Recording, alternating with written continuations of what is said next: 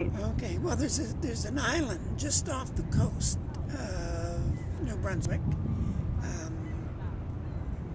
near St. Andrews, New Brunswick, and there's a cross on the mainland, an Irish cross, and it points you out to the estuary of the river, where you can see this island in the distance, and that island is where many of the Irish people were put when they arrived because they were sick.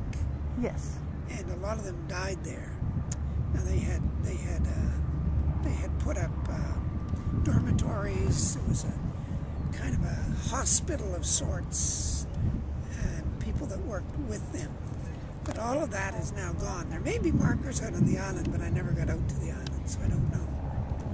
But it's a beautiful place to go. It's worth taking a look at if anybody goes to New Brunswick and is on the south coast.